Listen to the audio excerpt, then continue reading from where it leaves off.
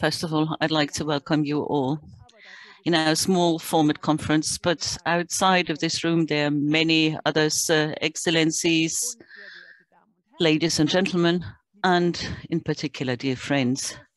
LibMod, the Center Liberal Modernity, is still up and running, although we were forced to work at home because of the corona crisis. We continued our work, and that is why we have the opportunity to meet today. And we have two new topics on our agenda. Well, they're not so new anyway, but we have been working on that. And since we are talking about the 3 countries we have on our agenda today, we need to say first and foremost, they're on the way to become members of the EU. They're members and have association agreements. And so, unfortunately, we have the topic of corruption, rule of law, institutions, transparency, still on the agenda. And the other topic, of course, is going to be the topic of climate change and the requirement to change, to transit our ways of living, our production assets, and we have to find renewables. First of all, I'd like to thank Dr. Katja Kikalishvili. She has always told us, you talk about the Ukraine a lot, but don't forget about the others. There's still Georgia, there's still Moldova, and they're very active and lively civil societies. They're experts. They're not just only people that have their private opinion. Let's get these people together. Those countries and those experts are supposed to be a triad, because when we speak together, we are louder than just speaking on our own behalf. And those countries are supposed to support one another on their path towards Brussels. And they need to show the members that those who are standing at our doorstep are part of our family. They have the right to join, and we should be interested in them joining. Corruption is a topic that has been on our agenda as a focal topic for many years. I'm not going to talk about Ukraine in particular, but I think a key topic is still free media. We have been trying out various instruments, but they can only work if there is an informed civil society. Everybody understood that who's tried to come to grips with the country. The loss of credibility of democracy is also very important when we look at our neighboring countries. And we also have to talk about the credibility of the European Union. And then we have the huge challenge of climate change and intelligent, new and coordinated responses we need to give to climate change. And that is why we today have invited the experts from these countries. We would like to talk to them, and we'd like to show how we can develop an impetus for modernization in these 3 countries. I would like to thank you for coming here today. Let me first and foremost say thanks to the interpreters right away at the beginning, and now we're going to start immediately. Going to introduce our long-term friend, Matthias Lüttenberg, who is the Director for Eastern Europe of the Federal Foreign Office. So he's in charge of Eastern Europe, the Caucasus and Central Asia, and he agreed to join us today. And we can say that over many years, we have been in touch with him, and he has always fought for making Europe the big continent it used to be some time ago. So this is a thing that is very close to his heart. So we are looking forward to his introductory words. Thank you very much, dear Marie, ladies and gentlemen, both here in the room and at home. Excellencies, I'm very happy to be invited and speak to you today. I'm very happy to say that LibMod, the Center for Liberal Modernity, is so active and focuses on this topic of the Eastern neighborhood. I'm also very happy that we have a close cooperation between the Center and the Foreign Office ever since the Eastern Partnership program was started, when Michael Siebert was still chair of my department. Many colleagues from the Foreign Office have been regular guests at events of the LibMod Center. This project makes a major and important contribution. Today, we are going to introduce papers, and today we're going to have discussions that will be very interesting. So I'm going to limit myself to just a few words. What is the situation we have as we are approaching the summit? And I also would like to say a few words about the rule of law. After many postponements, we now have a date for the 6th summit of the Eastern Partnership. It will take place on the 15th of December in Brussels. People have been preparing for that event for over 2 years now. The Foreign Service and the Commission have developed a very good inclusive consultation process embracing both the member states and the Eastern Partnership countries, and they also included civil society. The input of everybody involved in the consultation process brought about convincing common communications regarding the future structure of the Eastern Partnership. In July this year, in order to operationalize this strategy, another joint staff working document was adopted. It outlines concrete goals. There is the top 10 targets for 2025 as follow-up indicators for the 2020 indicators. And there's also an investment and business and economic plan. The complex structure of multilateral partnerships, Eastern partnerships, is to be transformed into 2 pillars. One will embrace economy and sustainability, and the other pillar will be dedicated to good governance and rule of law. Next to many expert meetings, we are going to have a council meeting of the Minister of Foreign Affairs of the partner countries and the EU countries, and to prepare for the summit. And they are going to focus on a joint declaration to be endorsed by all the countries.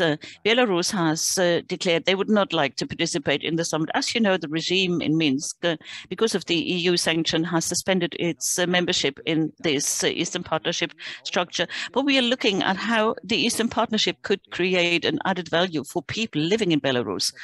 And that is why we would like to keep the Belarusian society involved. We are going to have a parallel event during the summit meeting to talk about how civil society can continue to be in touch. And we're also going to look at how the 3 associated countries, Georgia, Moldova, and the Ukraine, will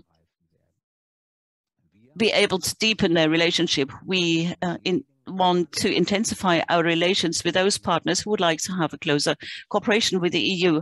In the association agreements, we have such provisions. The 6 partners are individually shaping their own commitment in the Eastern Partnership, and their level of ambition is very different. But it is and remains important for us that the Eastern Partnership does not only have 3 partnership nations, and we insist on that. We are not going to close the door on any one. We might be opening new doors, and those will be open doors for other partners to join if they are willing and ready to do so.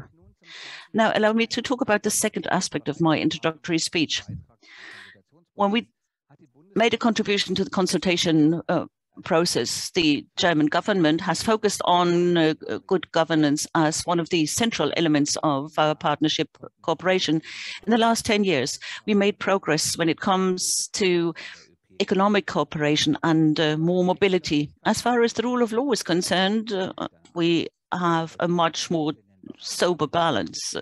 As far as good governance, judicial reform, and combating corruption is concerned, we still have a lot to do.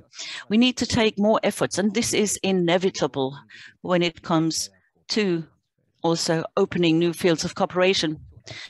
As far as corruption is concerned and judicial reform is concerned, in many partnership countries, of course, people have to overcome the resistance in their domestic policy arena. And that is why it is so important for us to support those forces in the countries that are willing to undergo reform.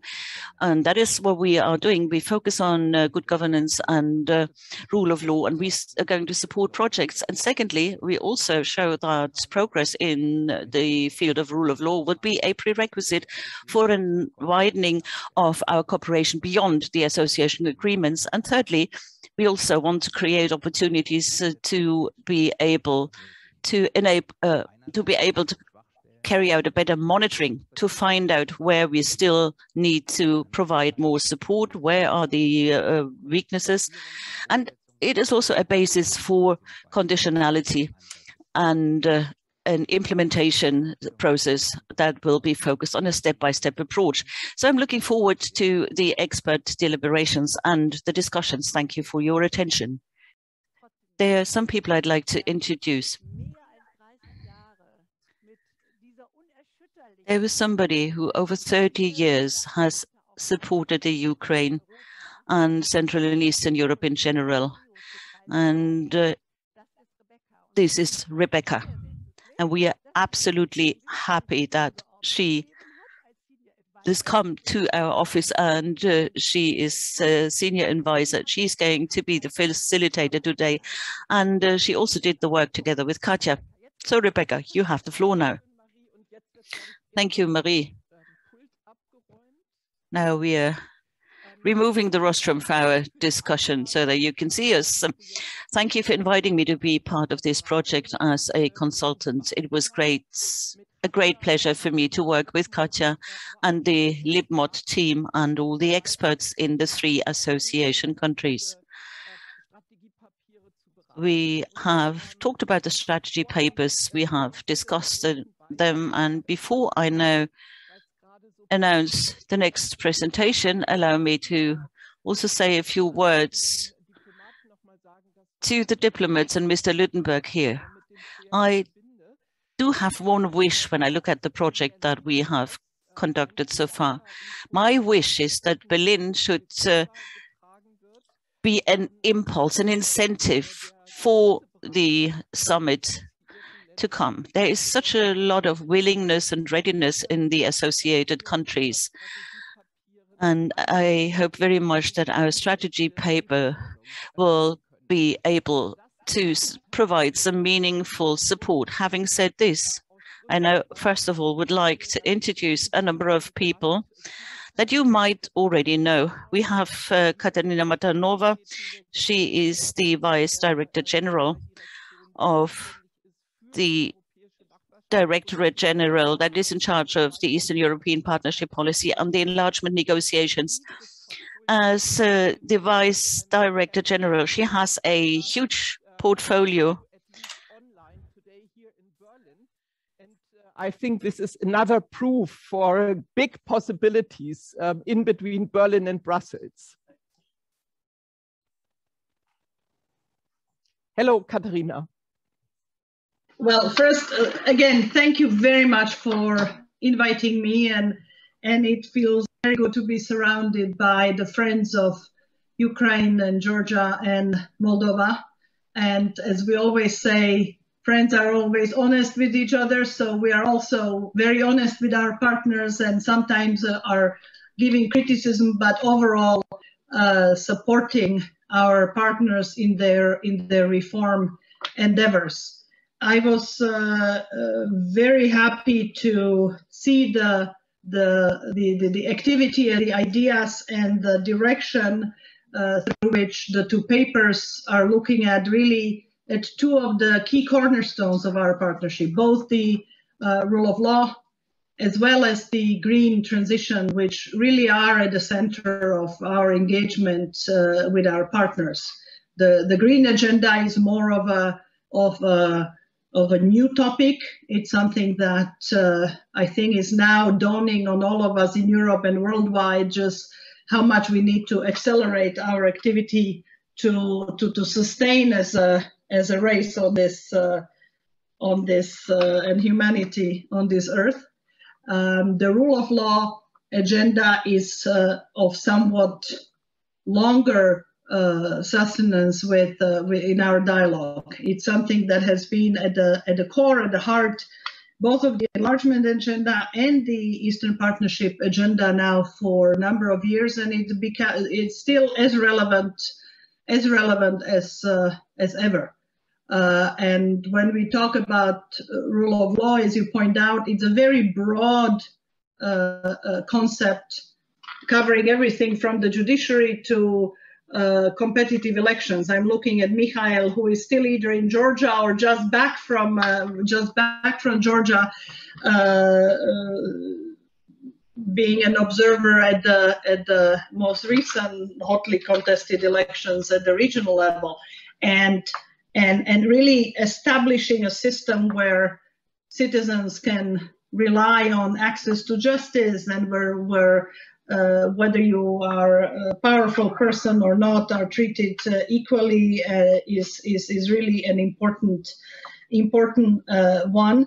And so I think that the approach you outline in the papers is the right one. And what we are trying to do is to support the countries, and especially the ones in the trio, among the countries that are associate members, Ukraine, Moldova, and Georgia, by a combination of instruments, from political dialogue, policy dialogue, through legal approximation, which is a fairly challenging task for them, to financial support, not to individual project as we used to do, but really to important reform agendas in the partner countries, and that's something what we try to do really systematically, and both praise improvements where praise is merited, and criticize backsliding when that happens, because I think we have learned by now one key lesson, that progress is not a linear function. There usually are several steps forward, several steps sideways, backwards, and I think that it's really important that we understand that what we are demanding of our partner countries, whether it comes to the rule of law or whether it comes to the environmental agenda and the highest level of environmental protection that the EU espouses, we are asking these countries for major changes, orders of magnitude bigger changes than we are currently undergoing. And these changes are being requested of countries that honestly don't have a realistic prospect right now of joining the European Union in any short-term horizon. And that makes the reform dynamics much more complicated than in the country where I come from, which was going equally through very fundamental reforms in the 90s, but with very much a realistic prospect of joining the Union. And so I think that we need to really look also at ourselves and at our demands and our aspirations and our both praise and criticism with a little bit of a perspective on what kind of a geopolitical context we operate. Where is Europe right now? Where is Europeans' willingness or lack thereof to engage into discussions of future expansion, and therefore, really, for our own benefit and for stabilizing and having stable, prosperous, peaceful neighbors on our borders, which I believe is in our strong interest, we need to display strategic patience and an understanding of the domestic difficulties that we have, so that they have. So I personally look with a lot of understanding at the desire of the three associated countries to develop a deeper and more comprehensive dialogue with us across a number of sectors, whether it's in the green agenda. For example, I'm co-chairing with the Deputy Prime Minister of Ukraine a Green Deal dialogue with Ukraine, which really is becoming a forum where we can, in a very cross-sectoral way, discuss the huge demands that are being placed on their industry, on their local authorities, on their national authorities, based on the really very progressive EU environmental legislation, but that comes with a huge cost. And while we will be very generously shouldering that for European enterprises, we are not as generous when it comes to our partners' needs for the transformation. So I think we need to really strike the right balance and really have a dialogue and engagement with the three countries that allows us to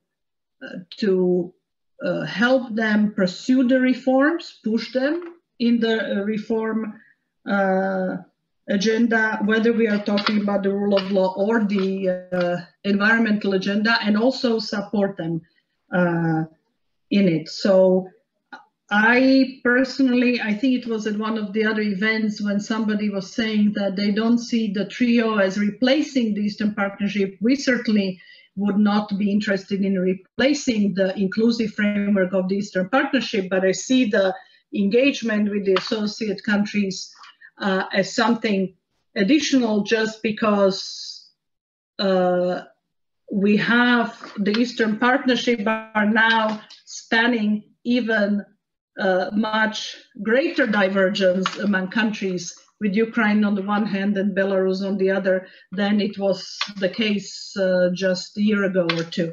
So I think it's important that on the sectoral side, we really take full advantage of the association agreements and the deep and comprehensive free trade areas.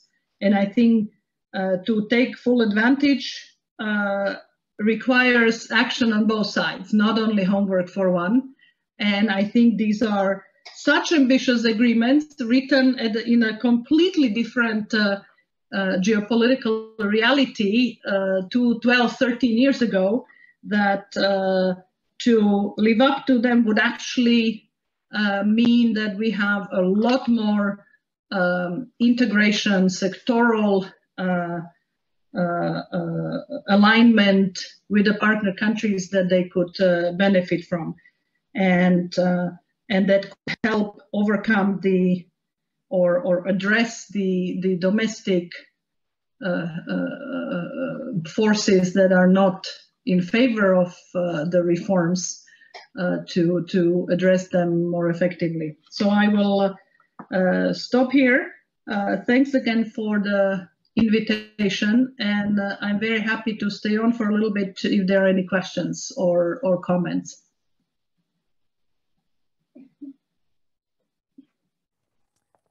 Thank you very much, Katerina, to Brussels.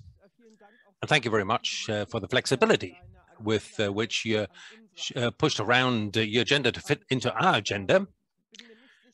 So I'm not quite sure whether I'm going to have the possibility to pass the word back to you, but we have to continue in the agenda and the center today. We've got the introduction of the two strategy papers that have been developed on the two pillars in which the policy and the Eastern Partnership and also the three associated countries are to be aligned. So it is the fight of corruption and the rule of law, and then the Green New Deal for Europe, and what does that mean in the three associated countries. So maybe by way of introduction, before I pass over to Katja Kikalishvili, so the two papers are the result of a longer cooperation and the consultation with experts from the 3 associated countries. So they are going to comment on that later on, but what is important is that certain cornerstones that have been included, they are from the countries themselves. For instance, a very strict suggestion of conditionality.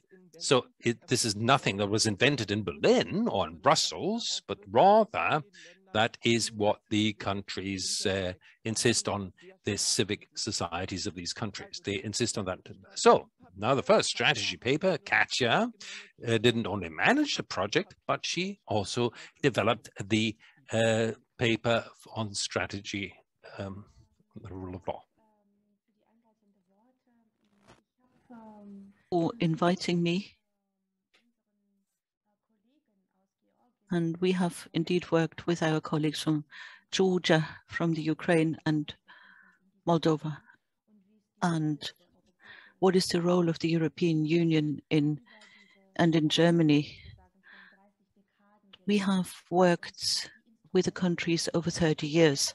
And how about the instruments that were developed by the European side? Are they really used in the countries in order to efficiently combat corruption? I am going to speak about a number of, not going to speak about all the details in the 3 association countries, because that would take too much time now. What I'm going to talk about is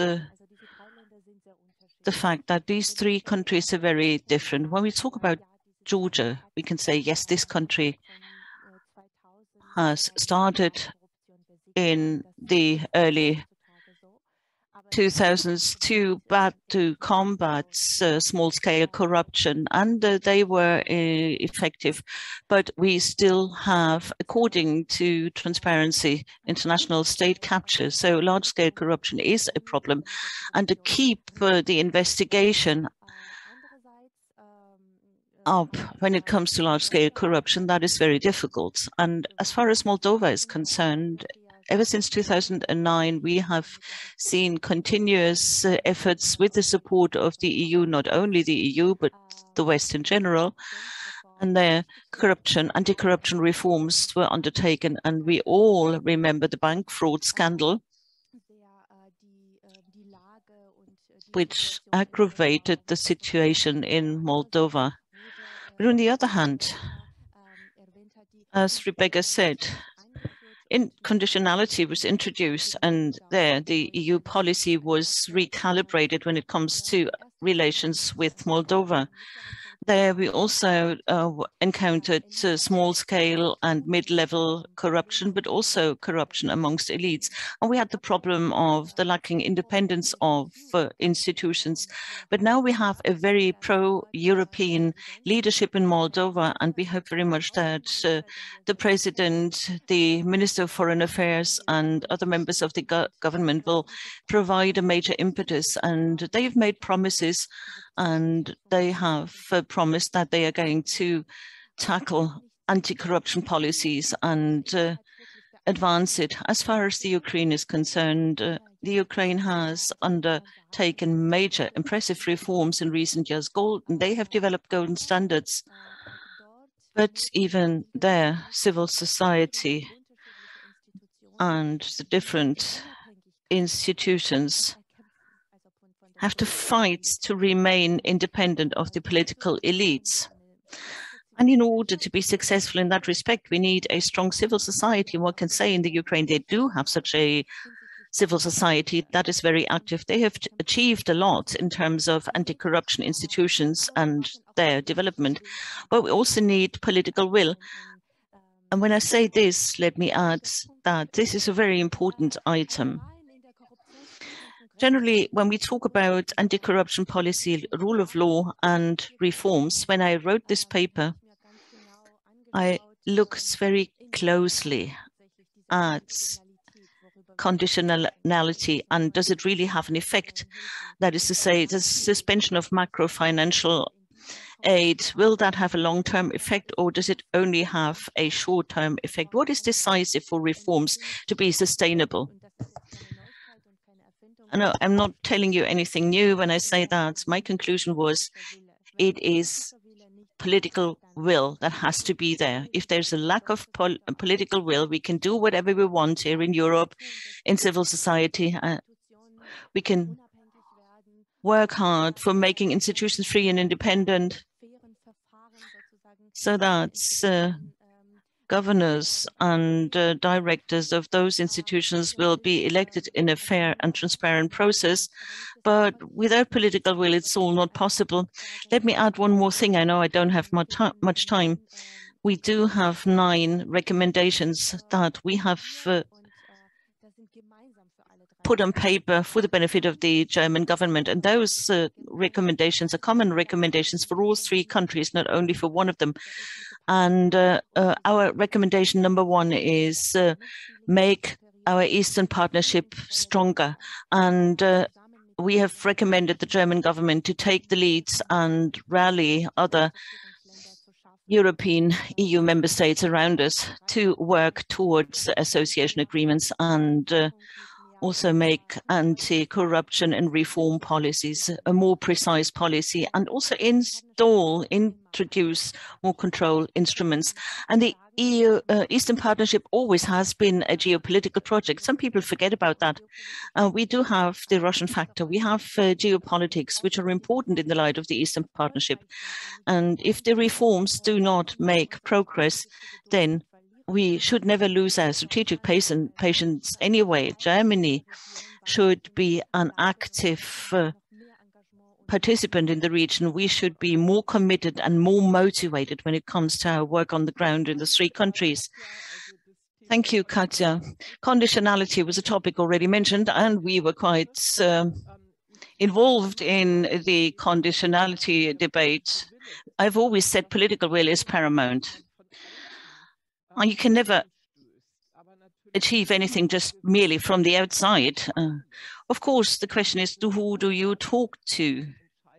And what is the situation on the ground? When Mr. Zachman joined us and developed the paper regarding the Green Deal, we immediately came back to this issue. We always kept asking ourselves, what has to be done in the country so that the major ideas that were addressed by Katarina Matanova could be rooted in such a diverse and difficult situation. And in order to have a chance to implement the Green Deal and in order to use the available money instead of burning it for nothing. So we need to have a few prerequisites. First of all, I'd like to thank you for your invitation.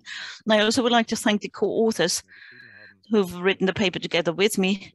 Lucas and Rubens are here. And the other colleague who worked with us is in Paris at the moment. What I want to say is an effective climate diplomacy is possible. And these triad countries would be a wonderful testing ground to show how a strategically integrated climate diplomacy can be implemented. Well, you have to ask yourself, first of all, what does Europe want to achieve? I mean, we have the European Green Deal, which is a major challenge. We have said we would like to develop technologies where we'd be market leaders. We'd like to sell those technologies later to other countries, and we hope we will be able to provide the instruments, the tools that we need to stay below a 2-degree global warming goal.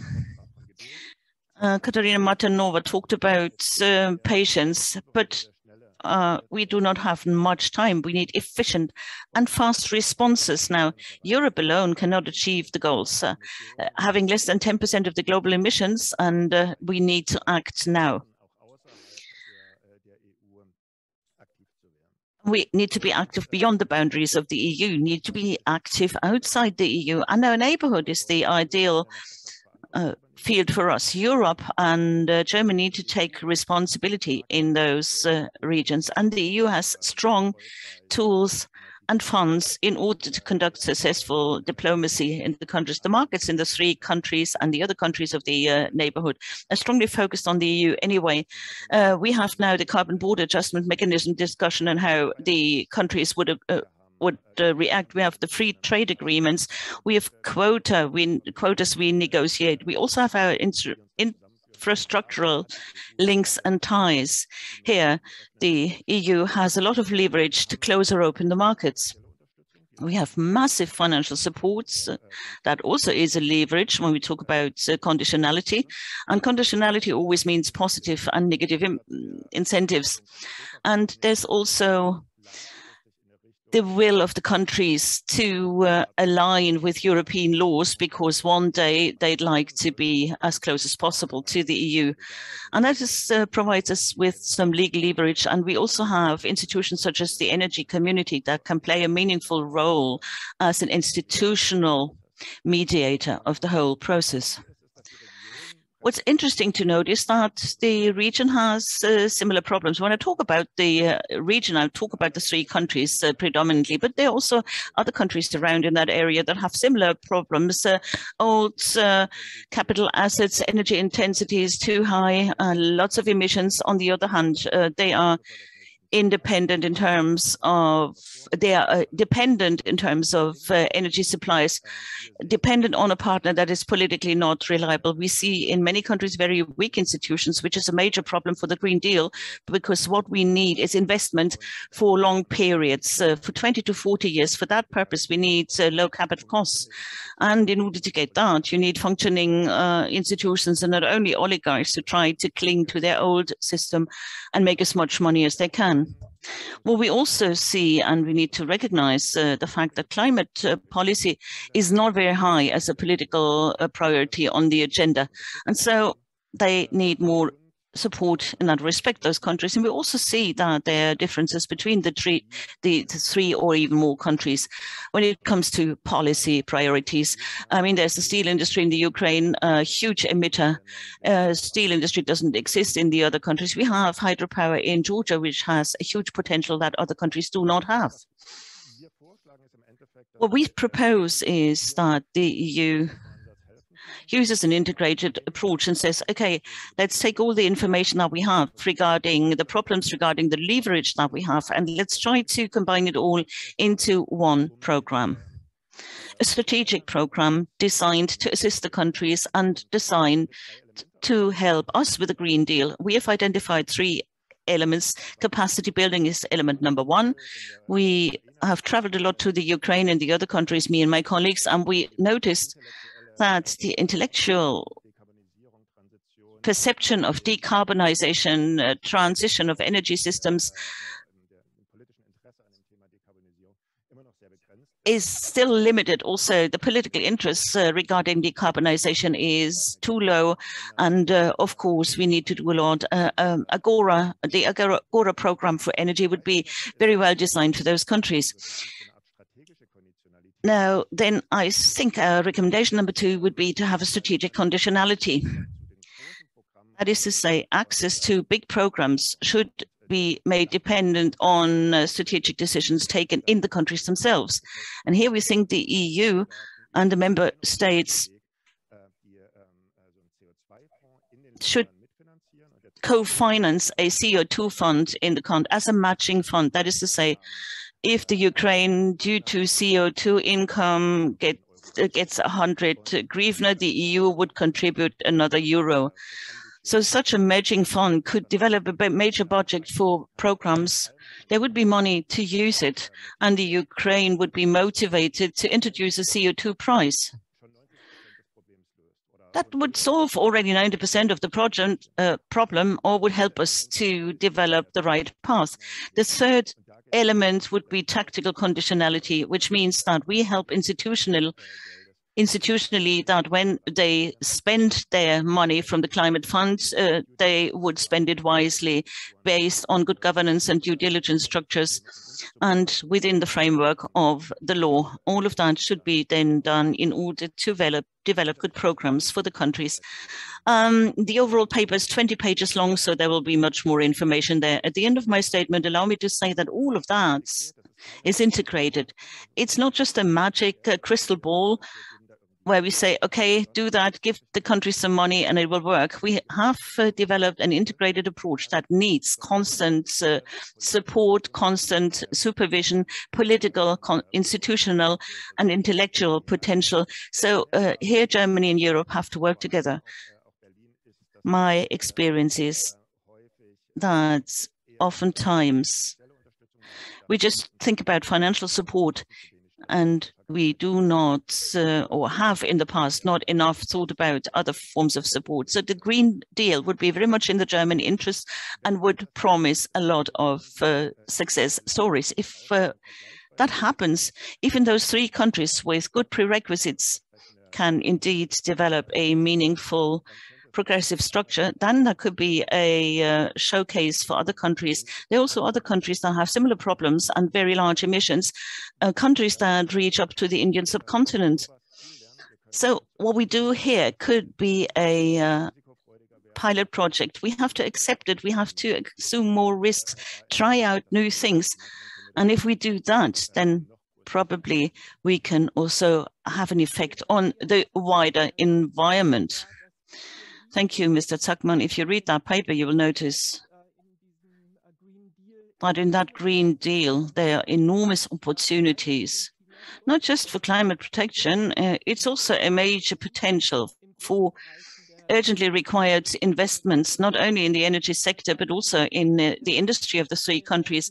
And when you read the paper, you will also notice there is a lot of potential for more security, because then we could overcome the deep level of energy dependency on Russia. And we have this dependency in all the 3 countries for the time being. And you would also notice when you read that paper that classical environmental topics can be solved, like the enormous air pollution that is a problem for the 3 countries. And all of that could be a major incentive for the countries to join and be active there. I think Georg Zachmann and his team has shown very well that in spite of the opportunities, we should not rush it. We should go step by step. So probably capacity building comes first. Competences should be developed. Institutions should be strengthened. And I think this is very much a central demand made in that paper. This paper was also developed on the basis of recommendations coming from the Ukraine, Georgia, and Moldova. And this is how we move now to our experts that have given us an input at the beginning of our project. And here, our first speaker, our first expert will be Alexander Sushko. He is the executive director of the International Renaissance Foundation and their office in Kiev. Hello. Thank you, everyone, for taking part in this very timely event. Thank you for the Center for Liberal Modernity for organizing for this initiative. We are really looking forward towards the summit, towards the new elements of the Eastern Partnership, which is embracing new dimensions when it comes to the climate policy, energy policy. And also this is a big challenge, how the EU, together with 3 associated countries, will be able to adjust their strategies in order to make this existent framework more efficient, more capable to deal with the current challenges. We have heard a lot from various audiences in Ukraine and in the neighboring countries that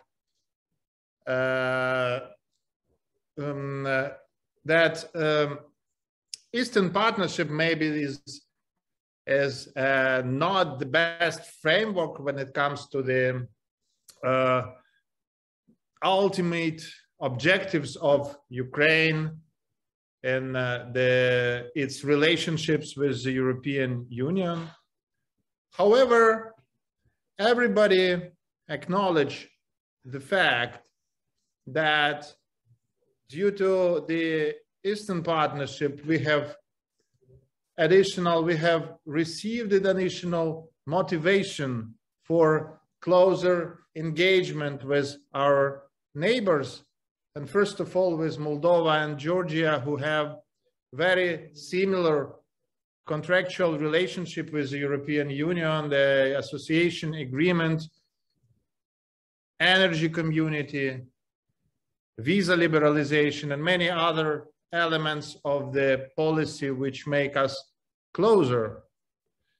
Certainly, there is no automatic connection between the three countries, even if they acknowledge the common interests, if they acknowledge the need of collective or the multilateral policies, which may streamline their relationships with the European Union. At the same, so I understand that there are many challenges ahead. And the initiative of what we call associated trio, three countries working together in order to push forward their more ambitious agenda, their idea of full integration into European Union is at stake. And I understand that there is the good time. Now we are exactly in the middle of the time frame of association agreement, which I just can recall you, which was signed for a 10 years period, at least its term is fixed in Ukrainian agreement. And now we are exactly in the middle of this way. And now it's a good time to look carefully on what really happened, what accomplishment we may identify, which shortages or the deficits we may detect in the wake of implementation of association agreement. And I see that there is a growing interest on the think tanks, both in Ukraine and in the European Union. And here I fully appreciate the LibMod input, and I read with big interest the papers which were just introduced to the audiences. And now it's really the good time to see what works well and what probably needs changes when we look at the strategic perspective of the relationships between the Eastern neighbors of the EU and the European Union itself. So certainly there is a big challenge because there is not an easy way for both, for European Union and for its neighbors. And we see how dramatic some events which we observe now, and especially all these debates about the future of the European Union. And also we have not an easy process of perception of the European Union initiatives in neighboring countries. For example, even when it comes to the Green Deal, there is no just uniformed perception of what it is about. And the European Union needs really to take additional efforts, to undertake efforts in order to communicate the substance of this deal, which should bring more development in the neighborhood and not to be additional burden for the neighbors. So there are lots of things to do. And I think that so we are here to share our expertise. And on my side, on the International Renaissance Foundation, I would just ensure that we are committed, we are working together, and we will be ready to contribute this discussion in the future, and also to consolidate expertise, independent knowledge in Ukraine and abroad in order to make our policy proposals more coherent, complex, competent, and in the end, more efficient. Thank you.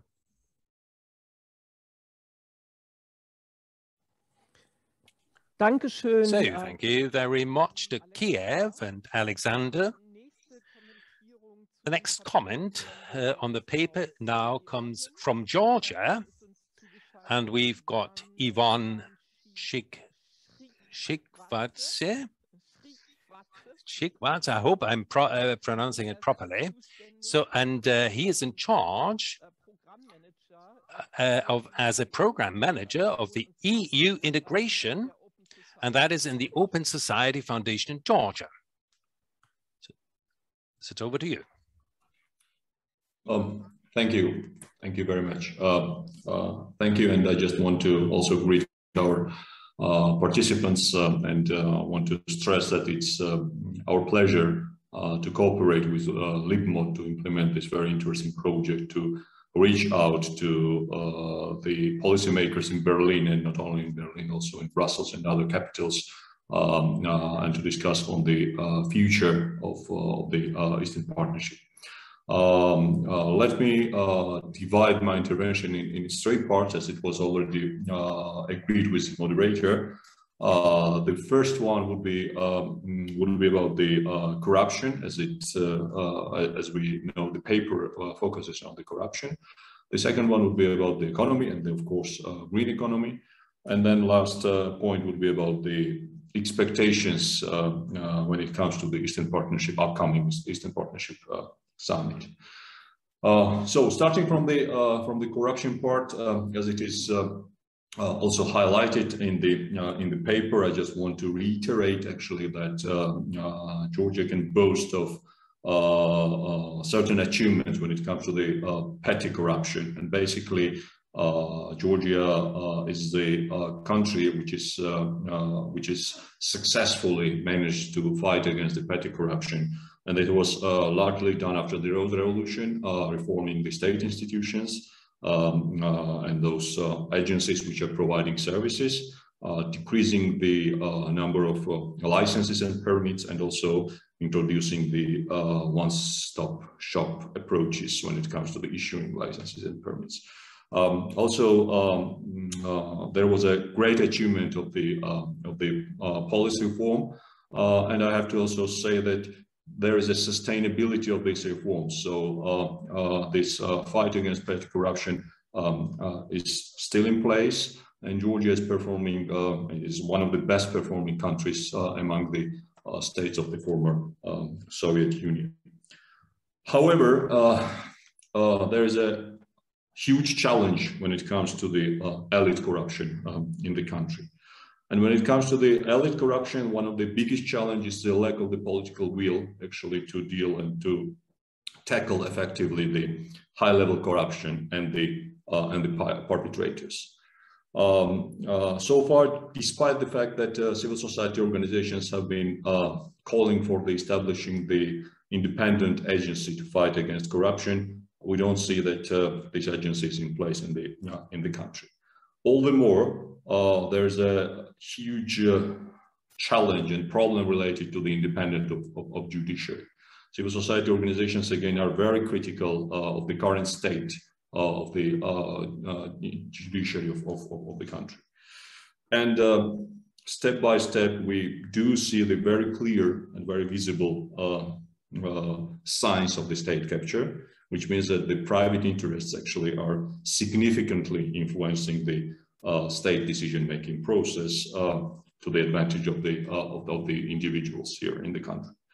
And last but not least, unfortunately, we don't see much pushing coming from our partners when it comes to the fight against elite corruption. It was always kind of a topic which was tabooed in the international reports, but gradually in the last couple of years, we do see that there's a special statements and special mentioning of the elite corruption in the reports produced by the European Parliament, as well as also the European Commission. My second part of my intervention is linked to the economy and the green economy. Unfortunately, I have to say that despite the fact that DCFTA, a Deep and Comprehensive Free Trade Agreement that Georgia has with the European Union, is in place already for 7 years, it still is not, there's no breakthrough when it comes to the EU-Georgia trade. All the more, according to the latest statistics, we see that up to 65% of Georgian export actually goes to China, Russia, Azerbaijan, Turkey, Ukraine, and Armenia. And China actually, according to the latest data, is the top destination of the Georgian export, which accounts up to 16% of the total export of the country. When it comes to the specifically on the energy and on the green economy, we see that dependence on Russia actually, when it comes to the electricity import, is increasing. It reached 35% in last year, and also despite the fact that there is a pretty high investment compared to the overall figures going to the energy sector, there are still a lot of challenges of reforming the energy sector in the country. As you know, large-scale hydropower stations are not constructing due to the, I would say, poor communication between the society and the government, also, as well as the opposition coming from the population. When it comes to the Eastern Partnership Summit, and I would like to kind of sum up here, I have to be very frank that there's no high expectations to the upcoming summit, which is scheduled in December here among the civil society, among my colleagues.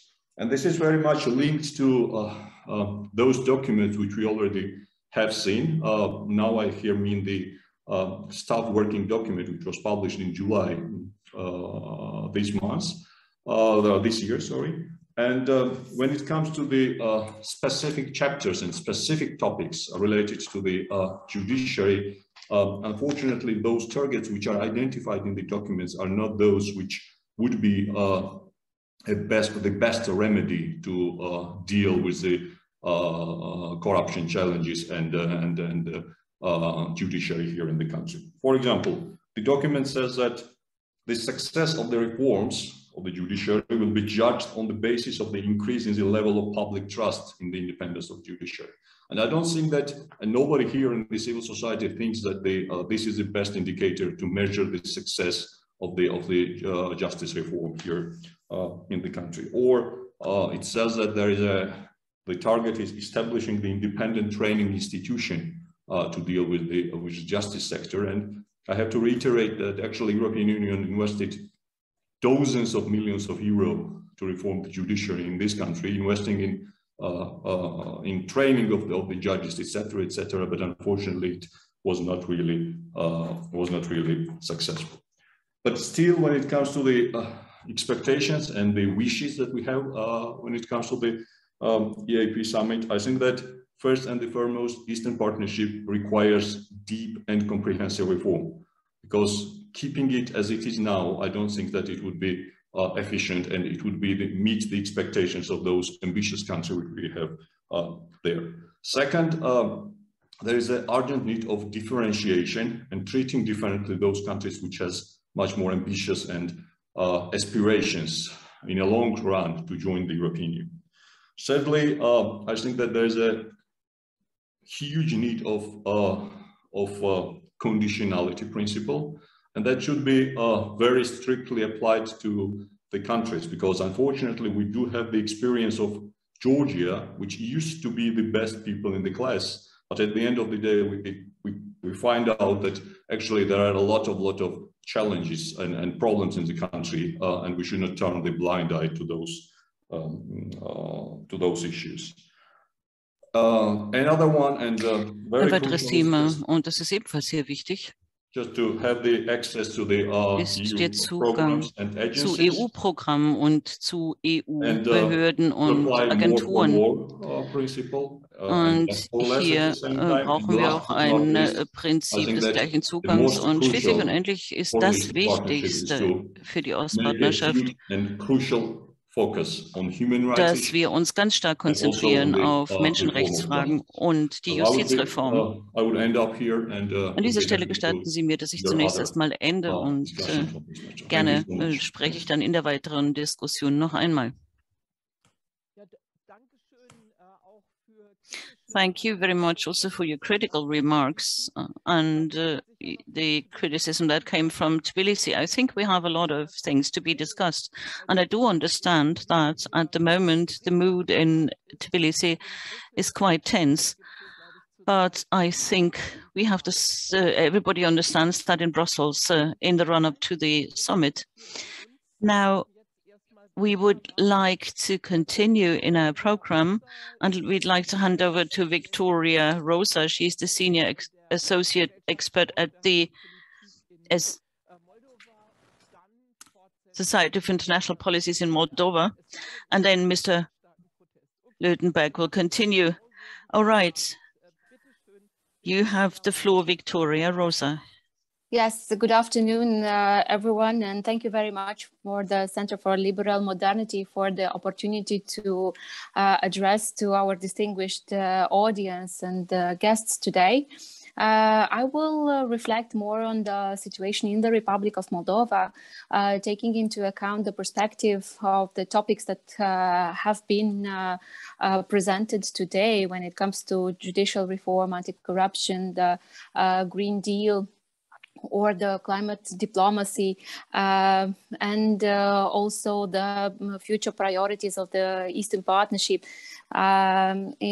mostly the expectations of the Eastern Partnership countries, mostly when it comes to Moldova. If referring to anti-corruption and what was said previously, I think that from the very beginning we talked about the lack of credibility, but also the lack of credibility also in the European Union when it comes to the audience of the three associated countries. And I must say that indeed this was a challenge, but at the same time it became from a challenge a great advantage, because what we see now in Moldova is that from the lack of credibility, we turned into a credit of credibility, which was granted for the new political elite in the Republic of Moldova. And now, as you know, we have invested a new president, a new parliament, a new government, which has a very clear agenda, which is based actually on fighting corruption, but also reforming the judiciary. What it is mentioned on the domestic but also foreign policy agenda of the Republic of Moldova is that only by fighting corruption but also investing in the judicial reform, we can actually open the door for Moldova's development, be it institutionally but also as an actor on the international arena, and an actor which can contribute actually as being a global citizen.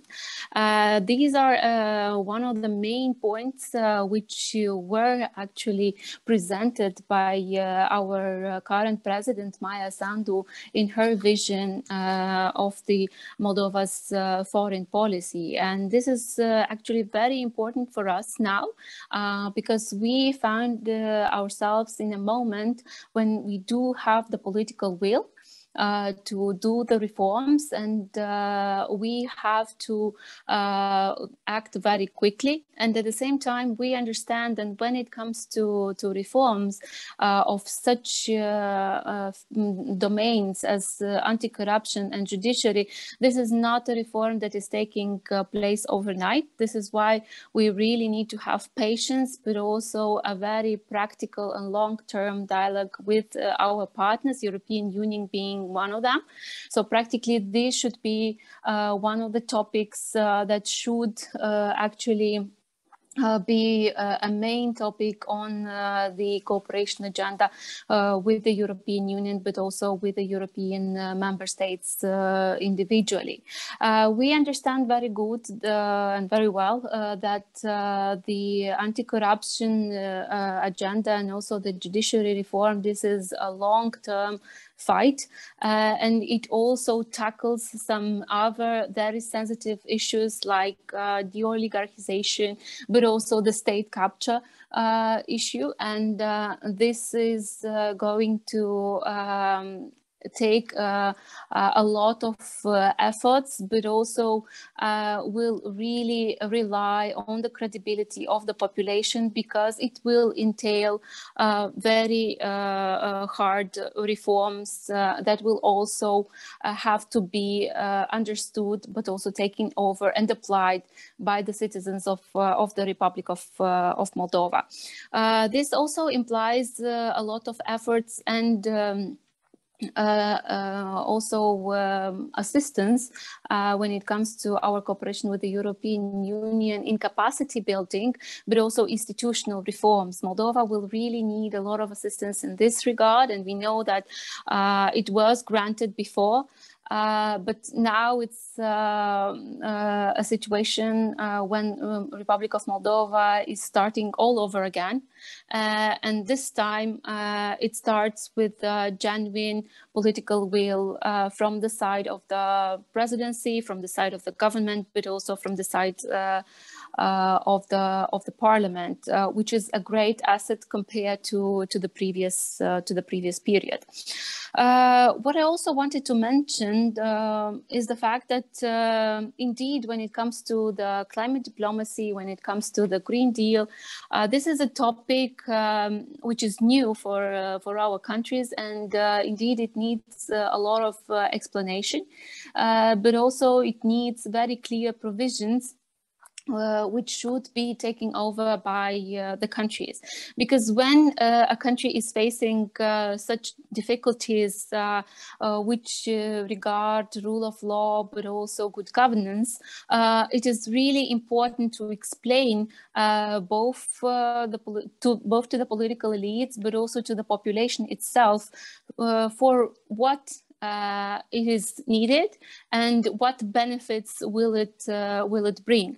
I want to mention that the Green Deal, but also the climate diplomacy, is actually one of the main points which is also promoted by our presidential institution, and you will see it in the discourses of our president, but also in the discourses of our Minister of Foreign Affairs, which are very much engaged in promoting a dialogue on this topic, but also considers it an important issue on our foreign policy agenda, and it is actually one of the issues that could make Moldova a good global citizen. And I think that this is actually the argument that can be put forward in order to attract also the popularity of the population for this topic, because we don't want to be only a country which is receiving assistance, but also a country which could contribute internationally, but also globally. And definitely Moldova needs to find this kind of topics where it can be of help and of use. When it comes to the future of the Eastern Partnership, but also the topics that should be taken on board in the future, I think that first of all, we have to also take into account that if we're talking about the countries of the associated trio, all the three countries are facing conflicts. And the agenda, the domestic agenda of the country is willingly or not influenced by these conflicts and the internal security situation, which also creates a regional architecture as such. This is why I consider that when we are talking about corruption, when we are talking about rule of law, whether we are talking about different other topics that we should include in the cooperation with the European Union, such as, for example, energy, digital transformation, or transport, we have to take into account that the problems that the countries are facing internally, and how this will affect the security situation of the country, and not only.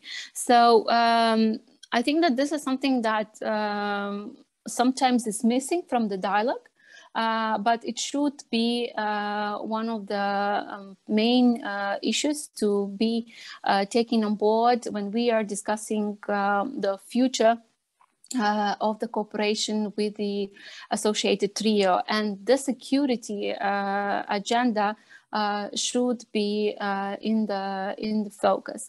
At the end of my intervention, I would like to mention that indeed we should stay very strict with the conditionalities. As this is something that did help both civil society to monitor the reform agenda of the countries, but also helped our partners to maintain, but also to influence the right agenda. When it comes to the reforms in the judiciary, but also in the anti-corruption sector. Of course, we should also think about flexibility and distinguishing between the interests of the countries, but also their desire to become, to have a greater cooperation with the European Union, and also their desires to, on a longer term, integrate in the European Union.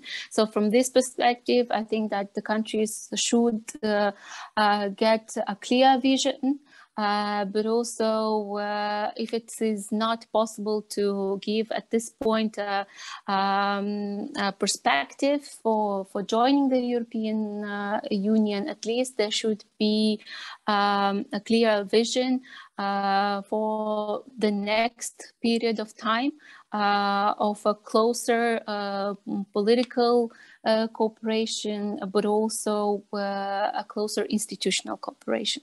Thank you very much.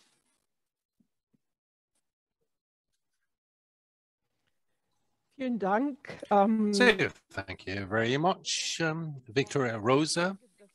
So I think during this summit and also beforehand, we're going to discuss about the membership perspective. However, we're not going to go into detail there tonight on this subject, but I know amongst the audience, both on site as well as online, are in favor of a membership perspective. But we believe that concrete steps of integration, as for instance, in the energy sector or other sectors, that can be very helpful.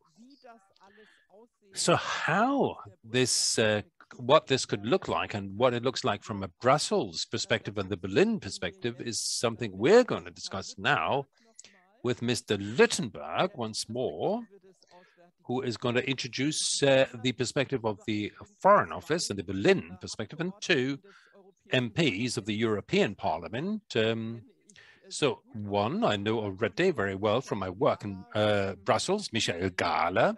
I experienced a lot with him in Eastern Partnership, and the second MP that we've got is also a colleague of mine, however, not from the European Parliament when I was there, but from the Greens Party, and from Berlin, from the Heinrich Böll Stiftung, Sergei Lagodinsky. So if you are okay with it, Mr. Luttenberg, I would first like to hand over to Brussels to Mr. Gahler. He is a member of the Europäische Volkspartei, and especially after leaving, after Emma Brock leaving, he's one of the most prominent representatives of the interests of Eastern Europe in Brussels. Michel, over to you. Yes, thank you very much, dear Rebecca, ladies and gentlemen. So I also say hello for the Ukrainian and the Georgians, and also hello, I think, is for Romanian in Moldova. So I'm very happy that I have this opportunity, and I would like to thank the Center for Liberal Modernity for this seminar and also for the work that they have conducted with the strategy papers, with the balance of fighting corruption also, and above all, with the recommendations for action to the policymakers in Germany. So I do believe indeed that we've got occasion to give the 3 associated members more attention and also to open up more opportunities. So I was in Georgia yesterday. I've just returned from Moldova yesterday, so from the elections. So with what was said with regard to Georgia, so state capture, this is something that is noticeable there. So the oligarch Ivanishvili in the background, pulling the strings, he rules, and his party, also in the election campaign, we saw that quite clearly. So I'm just asking, is this a public event, or is it within the framework we're invited? So is it World Wide Web where I'm talking, or what is it? Can someone tell me? So I just tried to answer, Michael. So it is public, and we've also got diplomats from the 3 associated countries here. The ambassador of Georgia, for instance, who I would like to welcome, who's just arrived somewhat belatedly. Okay, so within the framework of the OSCE, they gave their statement, and it doesn't say the sentence so clearly as I said it just now, but I believe that in those who know the country, it is the opinion that there is a pretty large dominance of this gentleman in all the important affairs. So at the same time, however, so at this point, I don't want to go too much into detail about Georgia, but rather somewhat more general, also address the Berlin policymakers. So in these 3 countries, we see a broad political consensus in the government as well as opposition with regard to the European orientation. So these 3 countries say, we want to become members. And it's good that they say it, and it's right that they say it, and at least that we acknowledge this. And I'm also aware of the fact that, let's say that apart from Article 49 in the Treaties of Rome, we've got a possibility of membership for all European countries. So going beyond that, so the countries of the Eastern Partnership have not been offered the membership yet. However, still, and I believe that for these countries, we've got the Eastern Partnership for 10 years now, and we've also achieved something, and I don't want to, I need to list achievements. So the those who are attending know of all these achievements, and but at the same time, I believe that the next 10 years of the Eastern Partnership will not be seen as a repeat of the first 10 years. No, rather that we have to undertake to open up the perspective, to expand the perspective politically, also with regard to the fact that other stakeholders, also the undesired, so like Russia, for instance, but more and more also China, especially when you look at geographically where Georgia is located. So in the Central Asian countries and the Caspian Sea, the land bridge to the Black Sea, Turkey and Europe, so China is going to become more involved, but these countries voluntarily have agreed agreed on this European orientation, and they committed themselves. And in part, they also put that into their constitutions. So that's the one point. And the other point is that with the transitions that we see in many parts of the country, of the world, actually, also with regard to the United States, as well as the Russian behavior, that we've got, I believe, we've got every occasion to also, so that's how I see it anyway, that what Wolfgang Ischinger called the Westlessness. So in other words, that the West is obviously pulling back from areas. So you can see that in Afghanistan, which is, of course, geographically a bit further away, but still we see even to the Balkans, where with regard to enlargement, we are kind of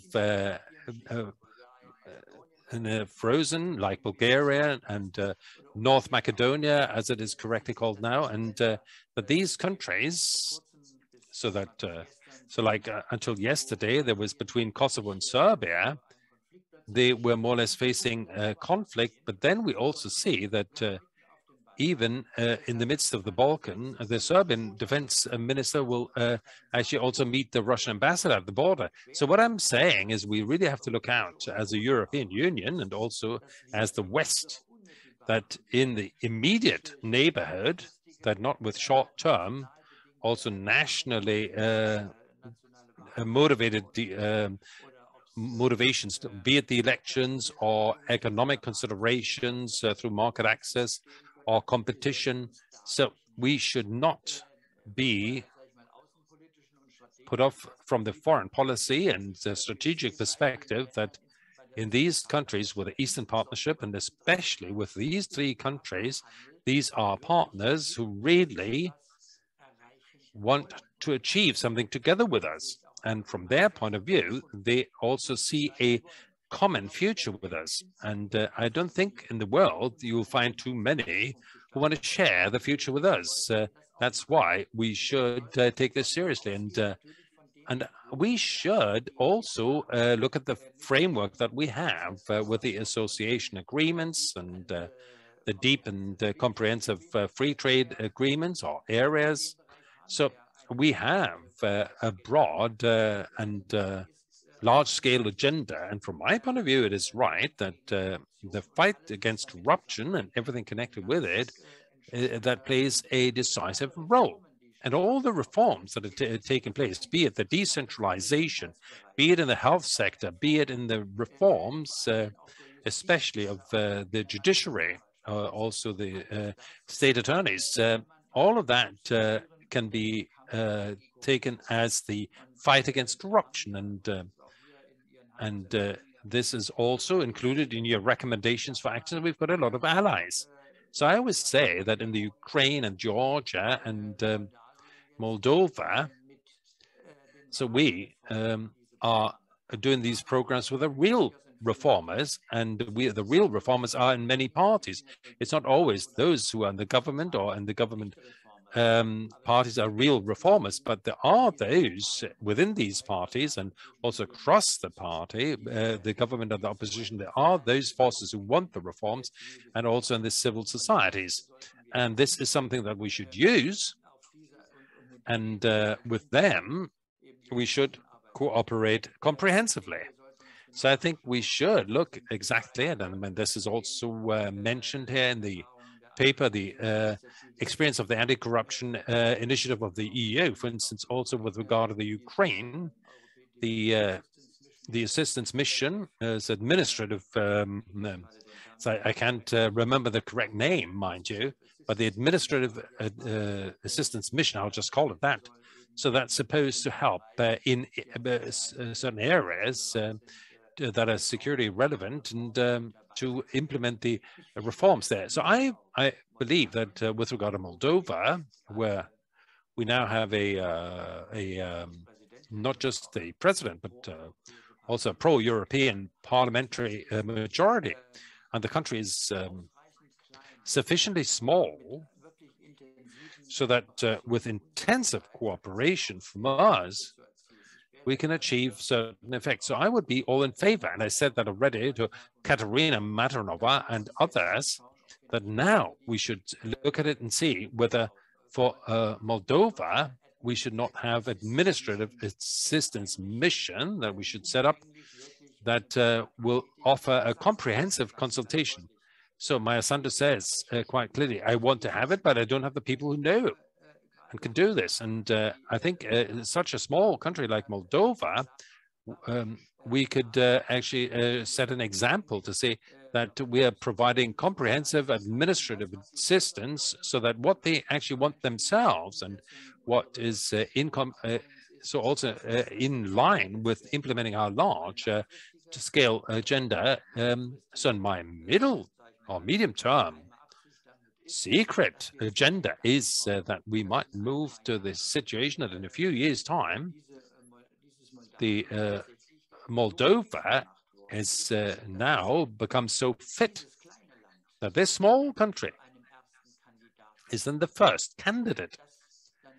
Because then, let's say, there is the break of the dogma so that we won't have any formal membership candidates from the former Soviet Union. So for me, this would be a point to say, okay, this would be this could, so in a few years, this could be a breakthrough.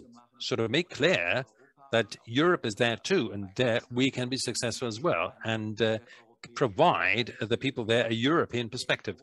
And the corrupt elites, and I want to end with that, so Rebecca knows the sentence, because I've already said that in Tiflis or Kiev. So the corrupt elites, so at receptions, I would like to tell them, you know what, I've got good news. So in a functioning democracy, you can be rich and in line with the law, but you have to have two requisites or just one prerequisite. You have to sell a good product, or you have to offer good service. And what is not enough is that you've got good connections. That is not enough in a functioning democracy. That's all I wanted to say. Thank you, Michael. Unfortunately, the Pandora Papers have shown that even in Western countries, you can be rich and a little bit corrupt, even though you might respect the law over and above. So we could have some interesting discussions about that. Sergei Lagodinsky, probably you want to say something about the Green Deal and the proposals of Georg Zachman. Maybe Michael left it to the Green colleagues to talk about the Green Deal. What I'm also interested in is a question that was addressed in Ms. Kikalishvili's paper. What is your position in Brussels? What is the majority in Brussels when it comes to this issue? Why haven't we offered Georgia and Moldova to send an administrative support mission? In Moldova, there is a wish to have such a mission, and some of these support initiatives that used to exist were well received in the Ukraine and had a good effect. Yes, thank you very much. First of all, let me say it's a pleasure to be with you. It's a great initiative of the Center Liberal Modernity. It's important. It's an important dialogue. And you have established already a tradition of having such a dialogue. Last time I was present there, I was also present, and it was very interesting for me to be part of that debate.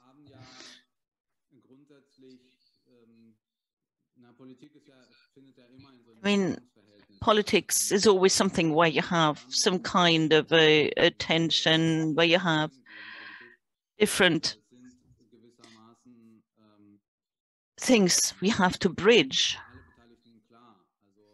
And it's clear to everyone we need to sort of balance the things that we do. On the one hand side, we are talking about a Europeanization.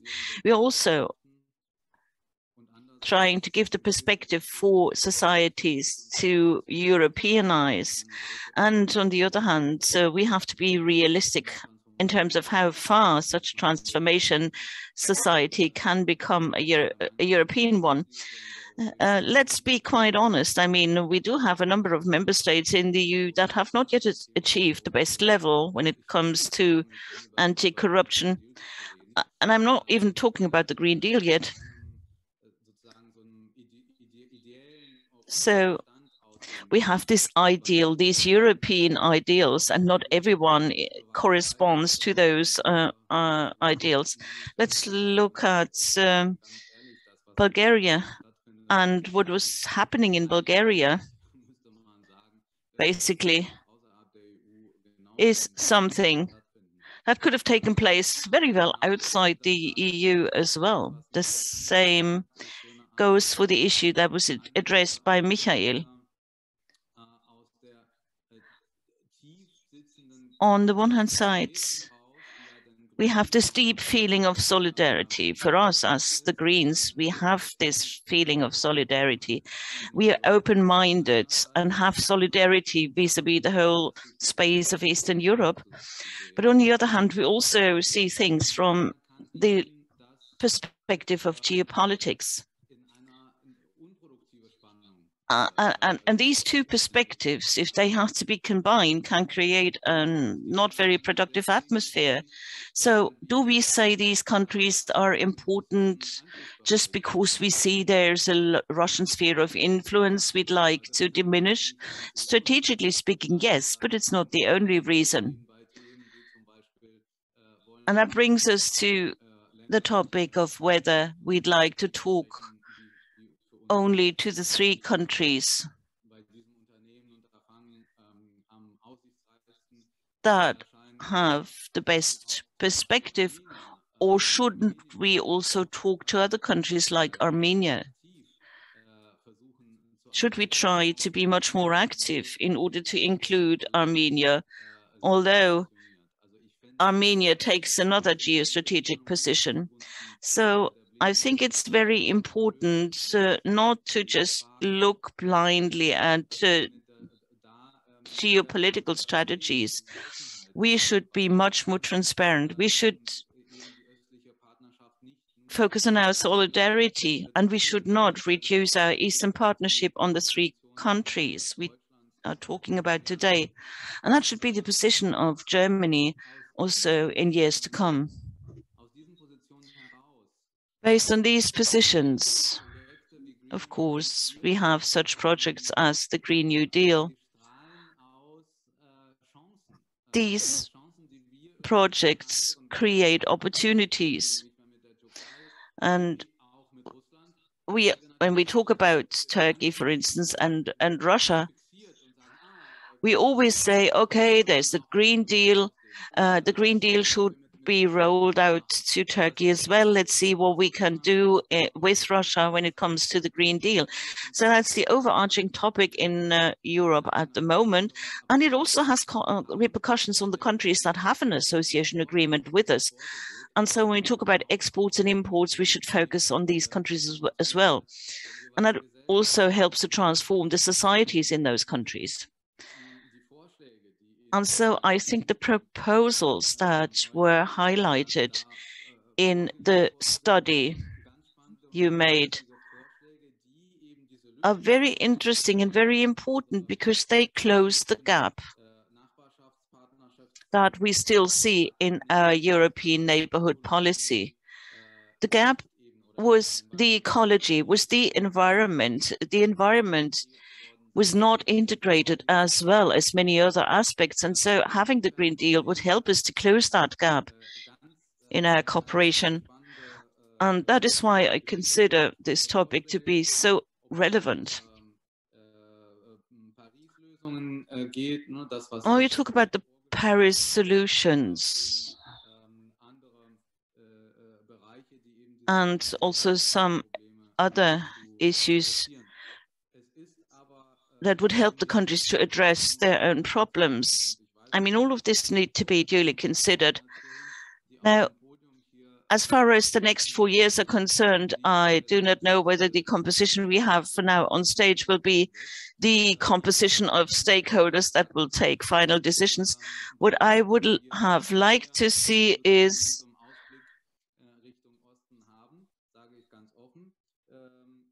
to have a longer-term outlook. Whatever the political constellation will be for the next years to come, we need to come back to a German ambitious perspective, active perspective when it comes to the European neighborhood policy. Sometimes we forget about the activity that is required. Sometimes we forget it in the middle of our troubles and tribulations we have at the moment. But I think the new government, the new German government, which will come into office, can make a new start, both in terms of geostrategic issues and also in terms of our global positioning for foreign policy. And when we talk about global, it's not only global. Global is always regional too.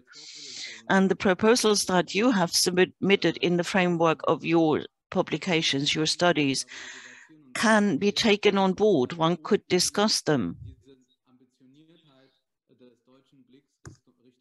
In order to revitalize Germany's ambitions, Germany's activity regarding cooperation with Eastern countries. So I'm happy to have such an activity, and I'm going to take your debate into the ones that we are going to have when it comes to the formation of a new government. Sergei, we have tried very hard to bring from Berlin the stakeholders, but since the election took place only a couple of days ago, we couldn't get anyone from the other parties to join this discussion, so we had to do it with the Greens only, so to say. But of course, we know our role in Berlin, and we are very happy to have Mr. Lüdenberg here, because we know that he is an ambitious person, and he is going to insist on the European partnership remaining high on the agenda in the Foreign Office. Thank you, Ms. Harms. Allow me to thank you once again to have presented the papers. I got a lot of interesting ideas that are going to inform my further work when it comes to the preparation of the summit in December. Mr. Lagodinsky said something very important, namely the ambitions should be high. And I think that's a good idea, but it's not just about the ambitions, that we also have a responsibility for our Eastern partners, not only for the 3 countries that are especially important because of the association, but we also have responsibility for the other Eastern partners. And as far as geostrategy is concerned, all the 3 associated countries with their territorial conflicts are there. Let's think about Crimea, the Donbass, Abkhazia, South Ossetia, and Transnistria. Those are, of course, conflicts we need to have in mind, but that should not be the only stimulus. Of course, it will be also for our benefit if in all 6 countries of the Eastern Partnership there will be reforms when the economy develops further, when human rights will receive a high priority, and when we work together towards building a common European house. I always like to say that inclusiveness of the Eastern Partnership is very important to us. And I see no contradiction when it comes to the different levels of ambitions in the individual Eastern Partnership countries. We see it also in the association agreements, the DCFTA, the visa liberalization. Step by step, we have implemented conditionality principle, and we could introduce some things. And there are also some members of the Eastern Partnership who do not share the common European perspective. Thanks to Mr. Lagodinsky for having mentioned Armenia. We shouldn't forget that there are many people who are interested in Europe. And as I said in my statement in the beginning, we should never close the door on anyone. Now, During the next weeks and months, we as the German government are going to be very open and transparent. We are going to look at where can we intensify our cooperation with the associated 3 countries. And I think that could be a kind of deepening of our cooperation. That could also be a kind of economic integration into the European Union, into the European single market, again, as a step-by-step process, not everything overnight. Of course, we will have to look at individual sectors. When we talk of freedom of movement of businesses, might be we are going to have a more complicated situation. In the association agreements, in the DCFTA, we have already laid the foundation stone for further steps to be taken. And this is what we can do. We can look at what are the agreements, what things have been theoretically agreed and need to be practically implemented. That would help us to overcome the skepticism we see in the member states, because some member states are afraid that we are going to give away more and more goodies, and some countries want to be faster. And this skepticism exists not only amongst the other partner countries in the EU, and there's also some skepticism on the level of the German government. But I think the countries, our partner countries, could say, okay, we do not just want to have some goodies from you. We are willing and ready to embark and further develop the cooperation mechanisms that we have agreed on. We should have it quantifiable, measurable, and we could have some control instruments in the run-up of the summit. We already talked about the judicial reform. It's very difficult to measure the judicial reform and the progress, but having confidence in the own judicial system is a good yardstick that we could use, and that will help our colleagues in Brussels also to measure the progress made. Then we also need a clear-cut analysis of the reforms that we have conducted so far. We have asked the Commission to do some kind of mapping of the reforms, what has been achieved, and what are the next steps that the association countries would like to take.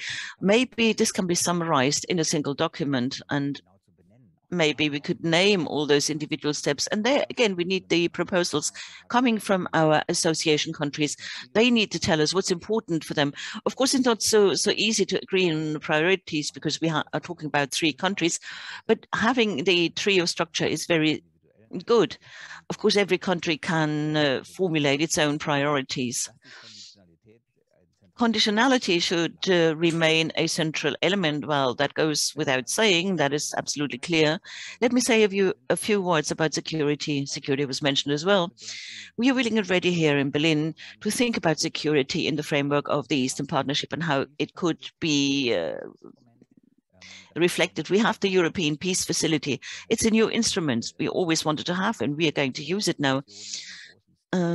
That does not necessarily mean we are going to send major military missions, but there are fields of security that are quite problematic for us as well, like cybersecurity and other areas. Another perspective was mentioned several times, although we didn't want to talk about it. It's the idea of taking the progress made in the association trade. They're not a replacement for an accession perspective. Of course, an accession perspective must be there. What we have achieved so far shows the country's willingness to undergo reforms, the success achieved, and of course the EU should also provide something in return, like a deepened cooperation, climate and energy. I'm not going to talk much about the content of the paper. Let me just remind you that, for instance, with Ukraine, I'm not going to mention Nord Stream 2 now, but we have a joint declaration that we have negotiated together with the United States, and it goes back to many of these areas. We have mentioned the Green Fund, the transition, and the idea behind all of that is we can turn the Ukraine into a country which is not just dependent on transit income from energy. It could become an exporter of green energy, could become an exporter of hydrogen energy. That is our common goal. Whether everybody in the Ukraine shares that goal, I don't know, but at least the people we talk to, our colleagues from the Ministry of Economic Affairs, they share this goal. So it would be a success story if the Ukraine became an exporter of energy to Europe. So, with the domestic market. I mean, we've already got a lot in the association agreement. We can go the first steps into the single market. So I've got some suggestions what we're doing in part, and so building capacity in the countries. So especially next week, for instance, we've got another delegation from the 3 associated countries to Berlin to also to get some promotion and to discuss this, and we want to deepen these connections, and it's very helpful. And so with Moldova, we've also got a specific program from diaspora to get experts who will go back again, and this is a central element, I think, which we like to support. And it's often also about recognition certificate for certain industrial products that come from the associated countries or from Eastern Partnership countries to recognize that in Europe there's a lot of progress there, and also judicial reform. Of course, we also want to support with expertise and consultation, and maybe also one thing, what Victoria Rosa said fittingly, we need patience. Patience on both sides, I think, and patience that our concept of Green Deal is maybe not understood right away or internalized, and in some areas we might tend to overtax the partners, but please also have patience on some processes in Brussels, and like the predecessors, know that is not quite as fast as we would wish for that, because we have to take on board every one of the 27 member countries, because with all the documents that are signed, all votes count. And I want to close with a remark that what is important is the rule of law, and in Brussels we're going to insist on that. And it's not just in our interest that this is something that serves the interests of the people in these countries, and that they can also say this is a state as I imagine it to be. Thank you very much. So with regard to the rule of law, I'd like to remind you that in the center of Maidan in 2013 and 14, there was really the desire for the rule of law and to establish this rule of law, and the situation that every citizen is equal and in court and in the law. And there have been steps made, and but there's still some distance to cover. And this is true for all 3 countries. And that's why I think it's important that it remains a priority. Michael Gala wanted to say something. At least I can see the yellow hand. Yes, right. That's my yellow hand. So thank you very much. So there's so many aspects that have been, especially in the judicial area. So I do believe that in part you can measure that if it goes in the right direction.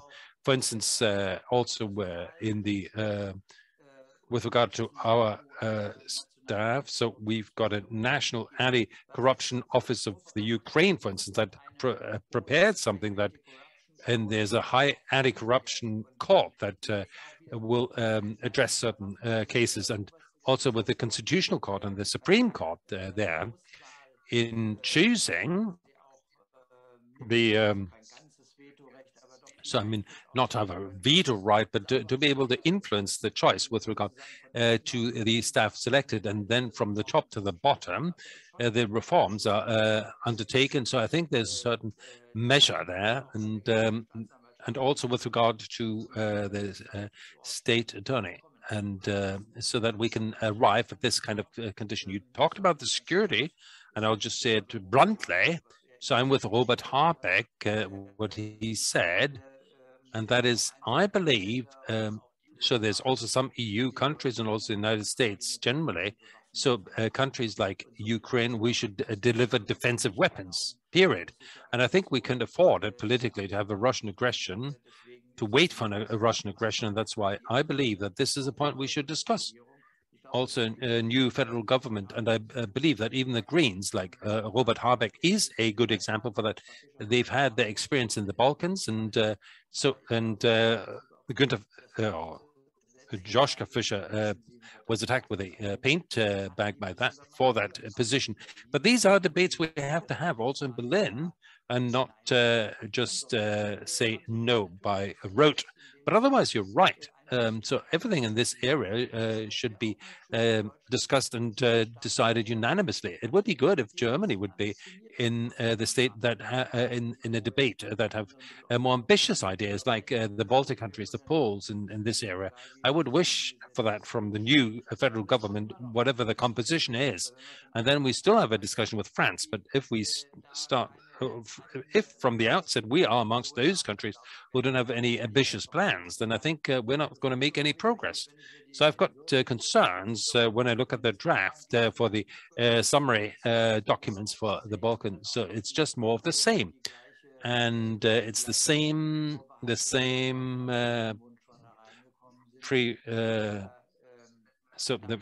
problems also in France. So if we don't make any progress there, then I am asking myself, how are we going to do it in the other sectors? But I also believe that indeed, because we've got a broad and deep agenda, so there's a lot you can do. And one argument is what I do want to bring forward, and that is, so in the trail countries, when there's so much desperation about what we're doing. So I say, do your work, implement whatever's there, and a formal status, like a candidate status, doesn't say anything, doesn't mean anything. The Macedonians have noticed that painfully for 25 years. So when they had a debate with Greece, but a country like Turkey, we are negotiating since the 3rd of October 2005, not because of our fault, but Turkey, I mean, they're farther away from the EU than 2005. So in other words, formal statuses, whatever the plural is, won't help or say little. So when you do your work and when you make yourself as attractive that we say one day, so we would be daft if we wouldn't give these countries a clear perspective and a membership at the end of the day. This is where you need to go, and then we can achieve a lot with the existing agenda. So I would wish for it. So if from Berlin you would have some encouraging words, so that also just go to the Article 49, that there is such an Article 49. Thank you very much. Thank you, and so thank you also for the request to Berlin that in the coalition negotiations, whoever talks with one another, that security and foreign policy should be talked in clear words. So I've heard that there's one person who would ask a question from the audience.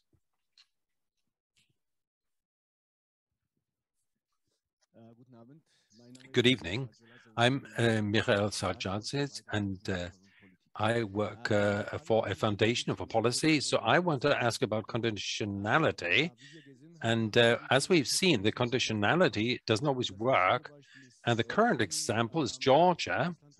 So the country will do without the macro-financial help, which they wouldn't have gotten anyway, because the judicial reforms were insufficiently conducted. So my question is, so what path the EU should take in order to then include the associated partners? And I've got a second question, if I may, and that is, so Katja, in your paper, you also mentioned that the Eastern Partnership is a global project. And so my question is whether this is also regarded like this in Berlin and Brussels. So I can think of two things. One point is that the membership perspective of the Eastern Partnership was always or strictly separate from the Eastern Partnership. And the second is the Karabakh war, where the European Union actually failed as a partner. Thank you very much.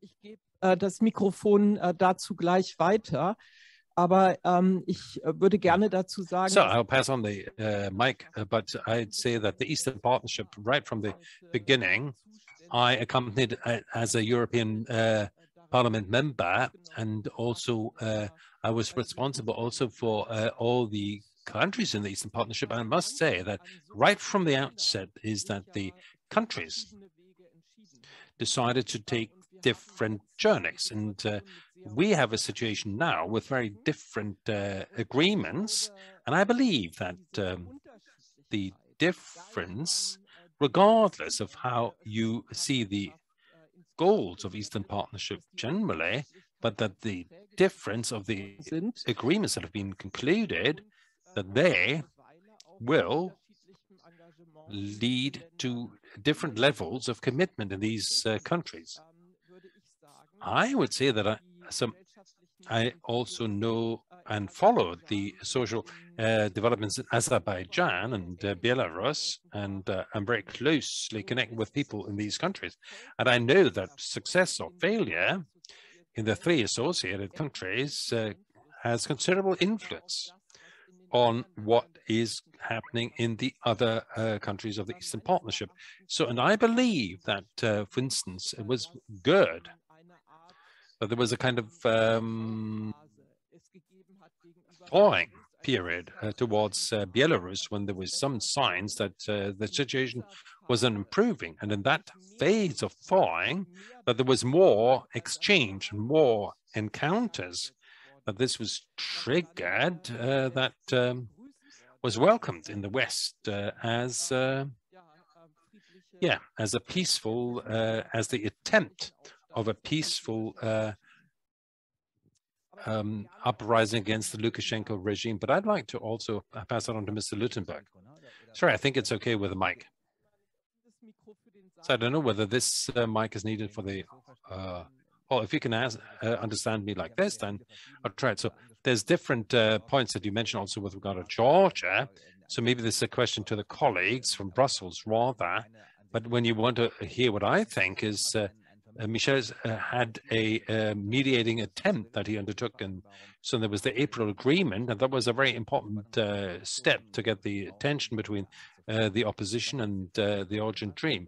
And I thought the regional elections was quite good, and so the situation has kind of calmed down again, and we'll have to see with Saakashvili what is in store in the future. But I thought it was justified, and maybe not right away, but maybe in the medium term, this has contributed to the relaxation. But in how far the EU should be the fighters in such crisis situation. We know Albania, for instance, we had a similar situation also with a good success.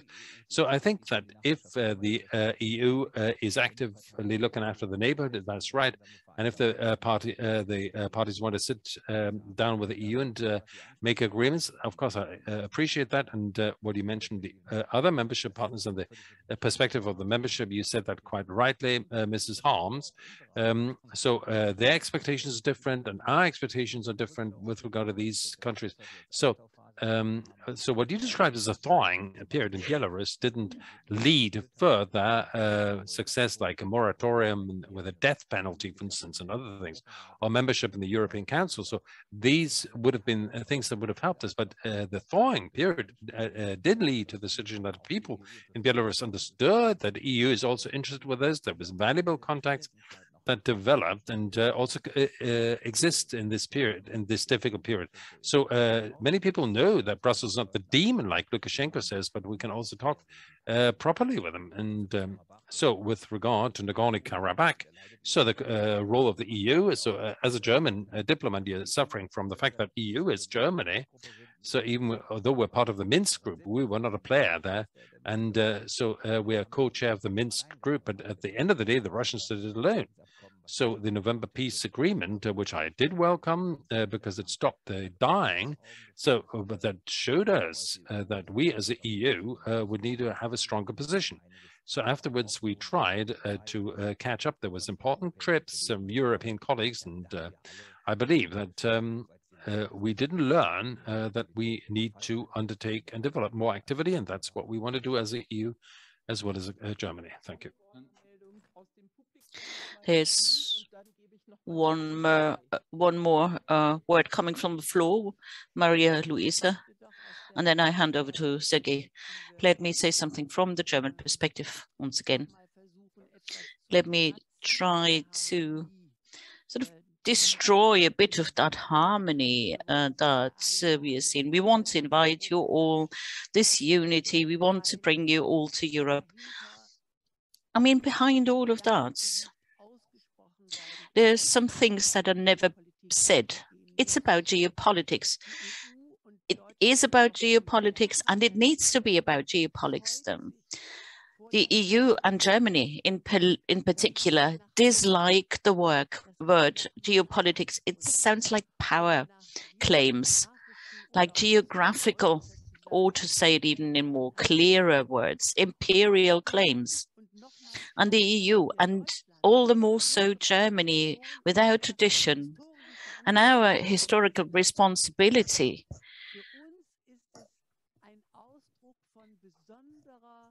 for us, It's an expression of a very ethical attitude, not to get involved into this kind of power play or geopolitical power play. We'd like to bring good proposals. We'd like to give support. We'd like to talk about transformation. We'd like to also give support when it comes to climate, because here we have made some progress already. So we are the ones that come with the good things, and we do not come with the bad things like the military. And it was just mentioned now. What happened to our party chairman when he encountered a reality? There are realities like a front, and we do not have one front only. We have 3 fronts in those countries, and they have something to do with a neighbor, geographical neighbor, and at the same time, adversary that uses military. And for us, it's so difficult to cope with that. And we are going to see that over the next months in Germany, all the more so. We have this traumatic attitude, this traumatic relationship. As soon as we talk about using the military, the right to self-defense, I was mentioned by Mr. Gahler. It is absolutely right. There is a right to self-defense. The question just is, what to defend yourself with? And in Bosnia, we as the Green Party have learned a lesson. We have learned in Bosnia, a nation cannot defend itself if it has no means to do so. So the question is then, what do? Do you protect this people? Do you use all the institutions you have? Do you use the military?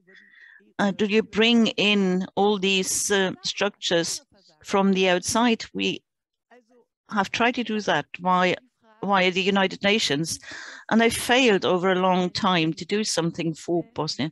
So what do we talk about now? Does it mean we are instigating? We're fueling a war if we provide defensive assets, when we focus on the rights to self-defense. And maybe these instruments might help to end a war instead of starting a war. This is such a difficult discussion. We as the Greens, the Social Democrats, the Liberals, they all had the same debates. I remember in Bremen, we got an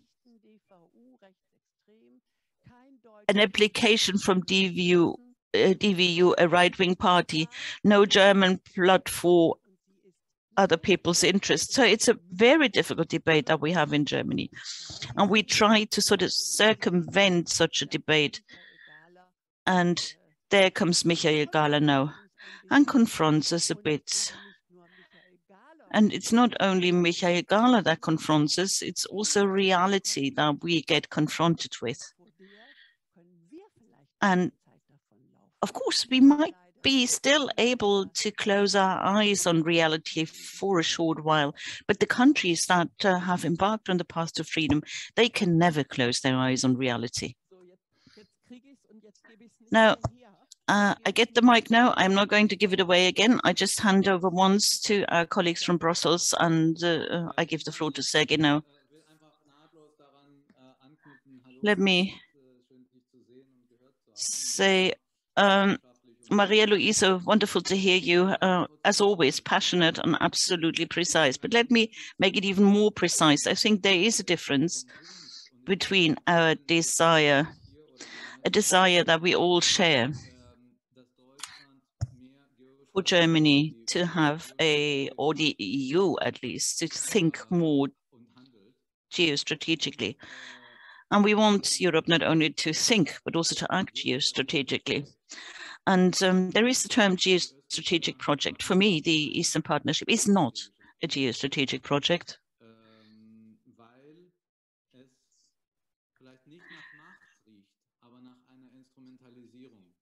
Because that would mean we would instrumentalize those countries. And I don't think this is what our project of the Eastern Partnership is all about. Eastern Partnership I mean, it may sound a bit high-strung, but for me, it's a project of freedom. It's about fostering this process of freedom, expanding, not enlarging Germany or the European Union. It's about enlarging the space of freedom.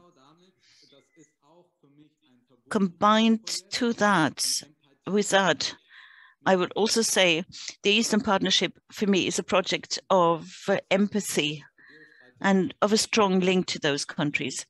Of course, we have to include geostrategic things into our thinking.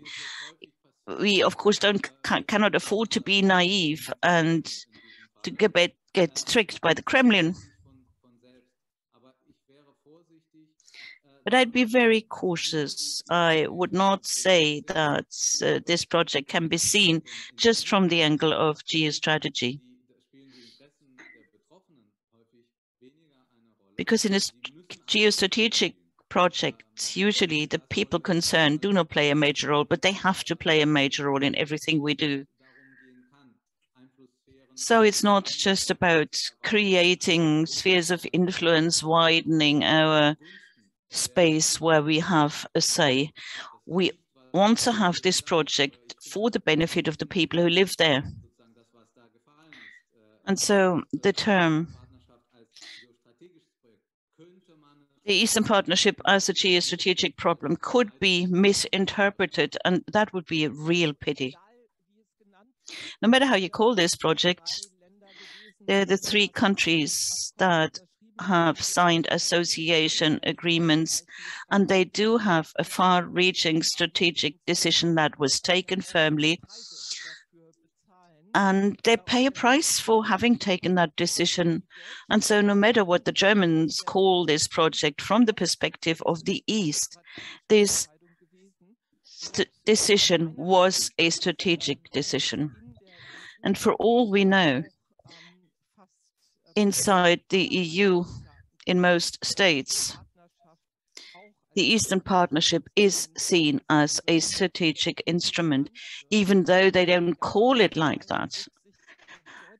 And very often they don't call it a strategic project because of the German-speaking space in the EU. And I think this has to be discussed as well in the future. And I also think there we do have a confrontation inside the EU. And it has something to do with the Nord Stream decision, and it has something to do with the current developments regarding the pipelines. The current pipeline policy, this debate is going to become much sharper. At the end of our event, let's say, we can always have a wonderful debate on geostrategic affairs. I think we should really look at the papers that we have introduced today. We should look at the proposals, have a discussions about it, and we should be and remain reliable partners for our Eastern European partners. I would like to thank you for your attention in Brussels, in Tbilisi, in Chisinau, and in Kiev. And thanks to everyone here in Berlin. This week, by the way, I'm not in Brussels, I'm in Strasbourg. Bye-bye.